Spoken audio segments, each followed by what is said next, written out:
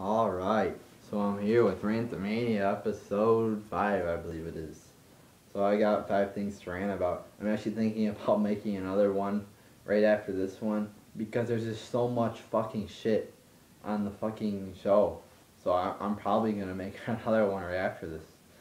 So, I might wait like a day or two to upload it, or because I don't want to upload like 2 right away. Give you some time to watch the first one that I upload, then maybe upload the one, I don't know, on a couple days after. Maybe I'll upload them on the same day. I don't fucking know. Whatever I feel like doing. So yeah, I got 5 topics. Might add some more. Probably will do another one. So, first one. Daniel Bryan and Eric Rowan had a match on Raw. Everybody is saying this match was awesome. Going on Bleacher Report, saw they gave it an A+. What? An A fucking plus? So they're saying this was a 5-star match. No. This match, it was I thought it was below average. I mean, you had one good spot. One good spot. It wasn't even that great a spot either because Rowan botched it a little bit.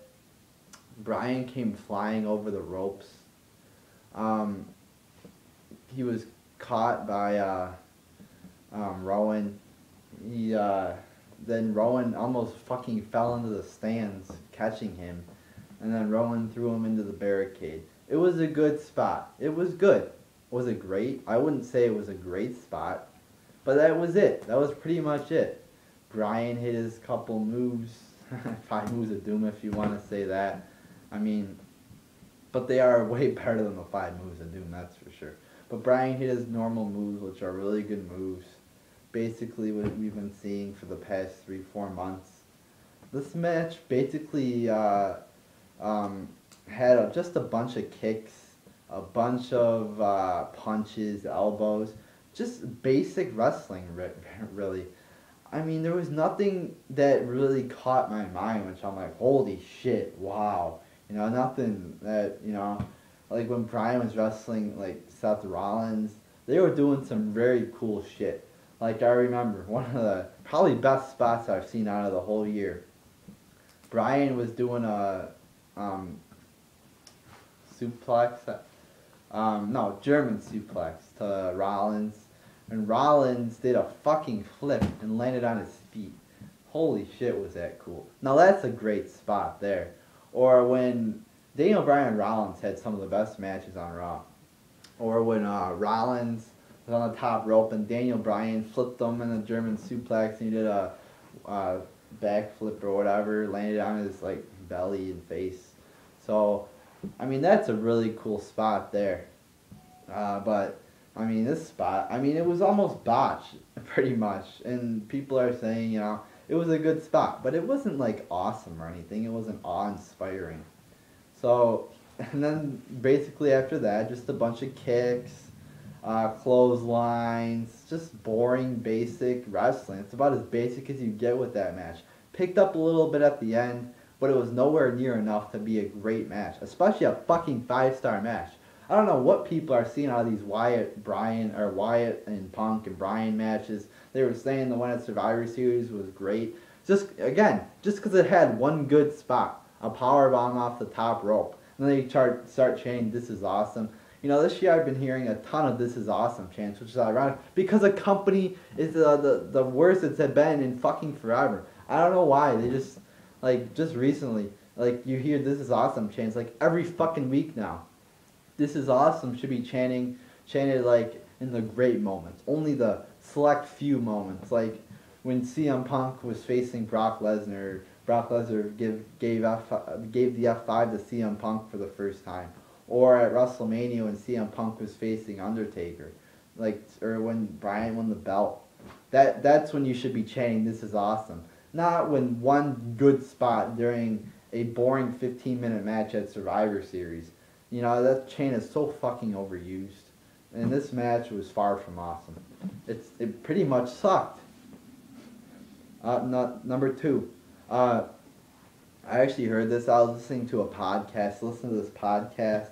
The Solid Monster Sounds Off podcast. It's on iTunes or some I downloaded the podcast app. It's a really good podcast to listen to.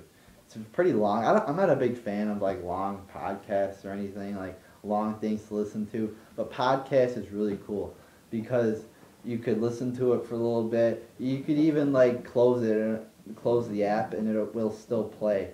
Um, the podcast. Well, you could go on another app, play a game or some shit like that. It's a really good little show. He reviews Raw, SmackDown, NXT, a pay per view if it's on. So it's a very good podcast. Very entertaining to listen to. It's a bit long, but over the whole week I have plenty of time to listen to it. Like when Bruce Blitzed on here, he does like a. I was listening to some of his. I didn't even watch it, but I listened to like a little bit, like the first 15 seconds of his Raw review. It's like 2.5 hours long. I can't listen to a 2.5 hour Raw review. So anyway, fans, yeah, that Solid Monster guy. He went to Raw and he was saying how a guy wearing a Macho Man Randy Savage costume and a Hulk Hogan costume got kicked out of Raw. Really? Just fucking stupid. Seriously, you're gonna kick somebody out for wearing fucking costumes of your own fucking employees. Former employees, not current, but so you're paying tribute to some of the greatest people of 20 or 30 years ago. Would they be good now? Probably not. But back then they were stars. And Hulk Hogan, most famous wrestler of all time, can't debate that. If you ask somebody, name a wrestler who's not a wrestling fan, they're probably going to say Hulk Hogan. Maybe John Cena, but they're probably going to say Hulk Hogan. Yeah, the most popular wrestler of all time. Doesn't mean he's the greatest wrestler, but he's the most popular. And then Randy Savage, another person that a lot of people really liked. So yeah, I mean, just paying tribute, having fun. Isn't that what fucking entertainment? Is WWE jealous that these people are more entertained than their fucking show, so they have to kick them out? Just fucking stupid. Alright? I think that's pretty self-explanatory that I don't have to go on for 20 minutes and talk about this. Next one. Raw. It seems like every match contained jobbers, or like a fucking squash match. And I was listening to the Brad Rules video, and he's like, everybody's a jobber except 4 or 5 people. And it's fucking true. And when John Cena wins, he's going to make everybody except himself a jobber when he beats Orton. Cena's just burying everybody. He is. And it's just fucking retarded. They're building him up. He started as World Heavyweight Champion. Now he's going to be the Undisputed Champion or the Unified Champion. That's one of my topics. I got to rant on that. Yeah, but Cena, just gonna bury everybody. Del Rio, he already buried CM Punk basically. Buried Daniel Bryan. Didn't bury Daniel Bryan. Orton buried Daniel Bryan and Triple H did. But he pretty much buried every single person on the fucking roster. Let's go back actually to the Royal Rumble. Just came in at number like 23 or something. Threw everybody over the ropes, beat them like nothing.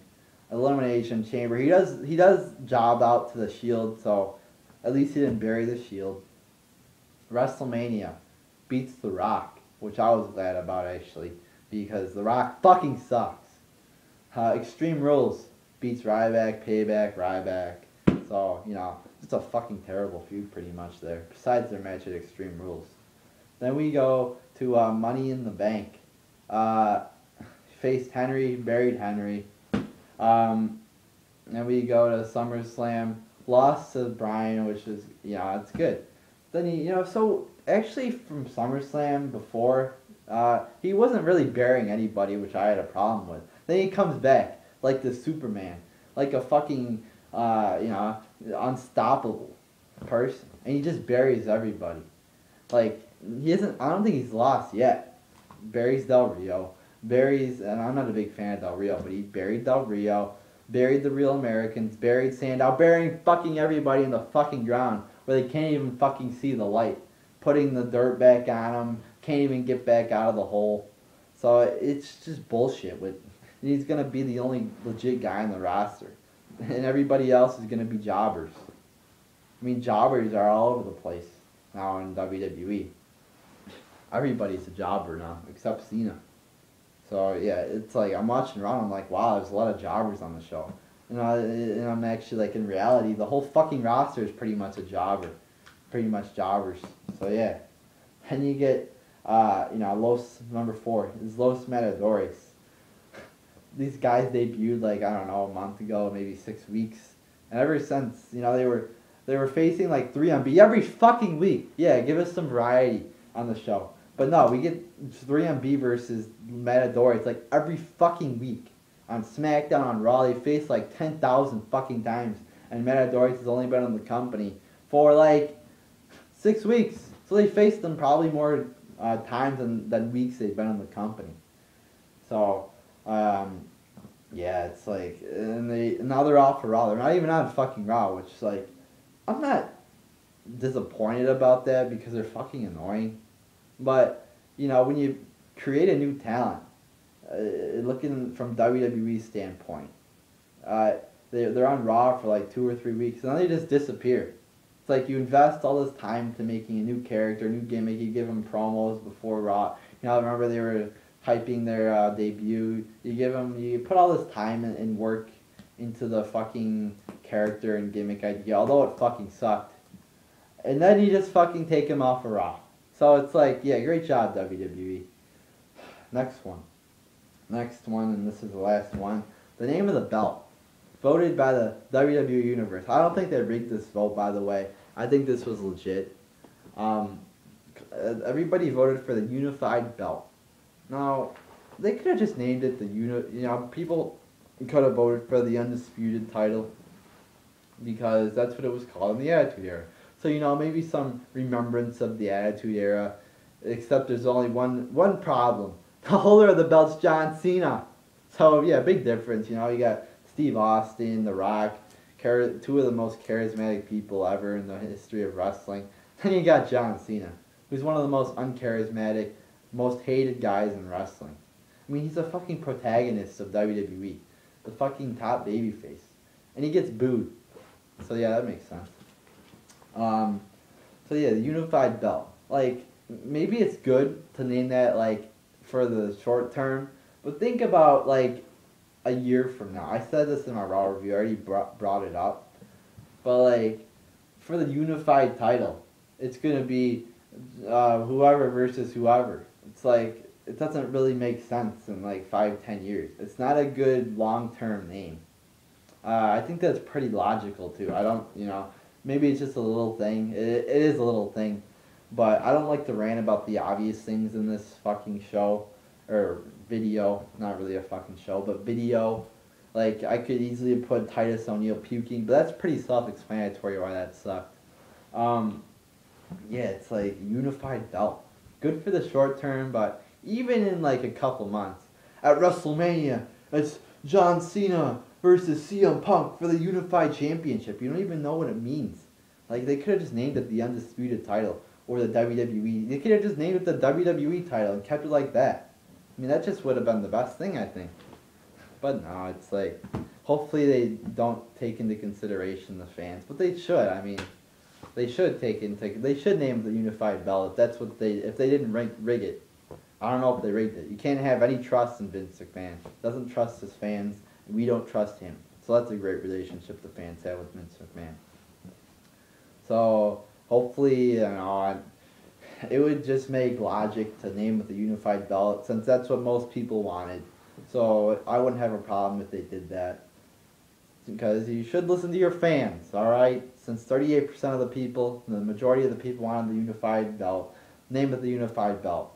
I just blame the people who fucking voted for this, because think ahead. It's not going to be that great of a name in a couple months, or especially a couple of years when you forget about this whole feud. It's not going to be a memorable feud, so you're not going to remember about it. So you're going to be calling it the unified belt in like 5 years, and nobody's going to remember this feud because it's going to fucking suck. So yeah, gonna wrap this video up here.